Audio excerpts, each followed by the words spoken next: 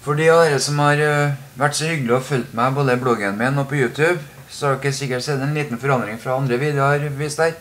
Og det at skrivebordsbakgrunnen min er annerledes. Og nettopp det jeg skal vise i denne videoen, ikke bare hvordan man laster ned skrivebordsbakgrunner, men hvor man finner også programvare som gjør at man får denne klokka og dato på skrivebordsbakgrunnen sin. Og det er forskjellige formater, man kan få det i forskjellige designer man kan hente her i.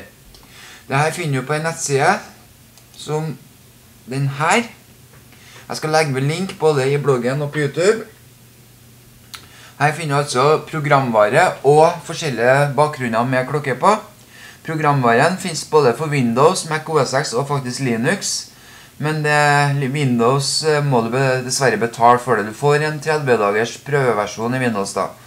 Men både Mac og Linux får du en gratisversjon av programmet her. Du laster ned den først. Når det er gjort, så installerer du programmet og kjører det.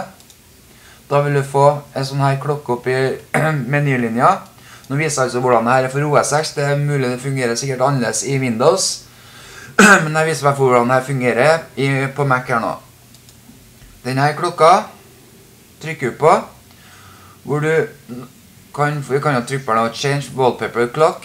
Når jeg gjør det, så ser du at det er flere alternativer å være mellom meg, men når dere laster ned programmet for første gang, finnes det ingen alternativer her. Så da må dere altså klikke her, Download More Clocks. Da kommer dere til siden som ser sånn her ut. Eller, skal vi se nå. Den ser sånn her ut. Her kan dere velge masse forskjellige alternativer av skrivebordsbakgrunner med klokke på.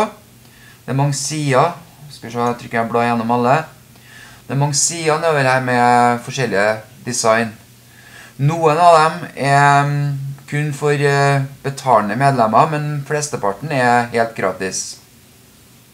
Vi kan, skal vi se her nå, laste ned en som er gratis utenom dem her fra før nå. Vi kan for eksempel laste ned den her. Du klikker på den. Jeg tror den finner automatisk skjermstørrelsen din, så bare kan klikke her, hvis ikke så går det hit. Du klikker på den. Når den er ferdig nedlastet, så dobbeltklikker på fila, og den blir installert her.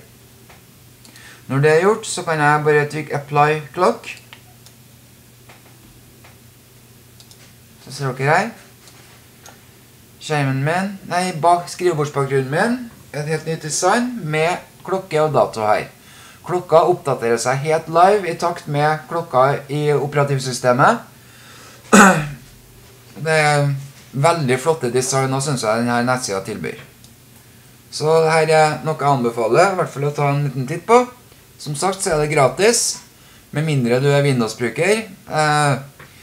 Som en ekte Mac-fanboy så skal jeg prøve å holde munn om akkurat det.